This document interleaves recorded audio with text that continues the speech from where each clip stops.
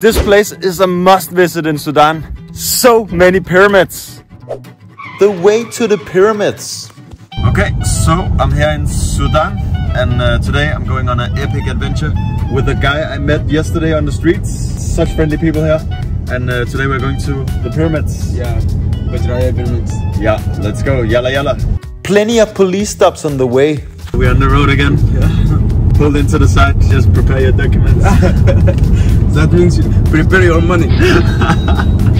Money, money, they want money, money. We had a few of these police and military checkpoints, but there's still nothing like an African road trip. This is Sudan.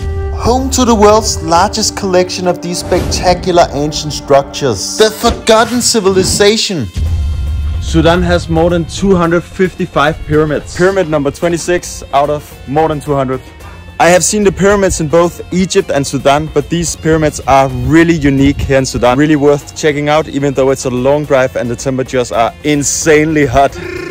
Beginning around 2500 before Christ, Sudan's ancient Nubian civilization left behind more than 200 pyramids that rise out of the desert across 3 archaeological sites. More pyramids in the horizon. El Kuru, Jebel Bakal and Mero. In Sudan you'll find lots of pyramids. They are built of granite and sandstone near the Nile Valley known as Nubia. There are twice as many Nubian pyramids still standing today as there are Egyptian ones. And the Nubian pyramids are recognized as a UNESCO World Heritage Site. Temperature, iPhone needs to cool down before you can use it. This is Sudan. So stunning. It wasn't originally my plan to visit these Nubian pyramids. But by talking to people on the streets, I randomly talked to one Sudanese guy who said we could go there together the day after. And he had no hidden agendas. Just a super nice guy. Wow! Ayman from Sudan.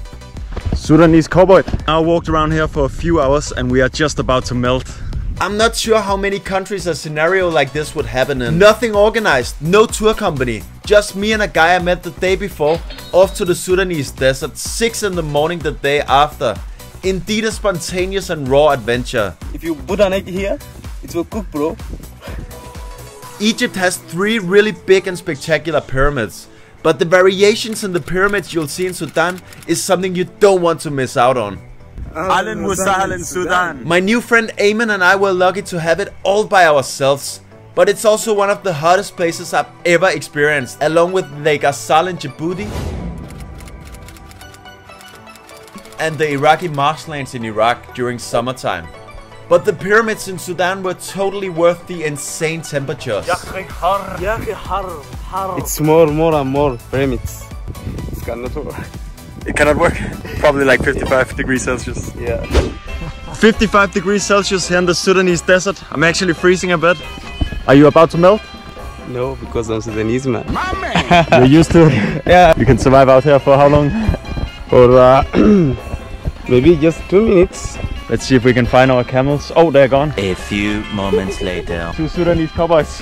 Yeah. Assalamu alaikum. Explore the country to the fullest. Watch and observe the people and their behavior. And you will find the true meaning of beauty. The true meaning of Sudan. Have you been? Remember to subscribe to Gus on the Go.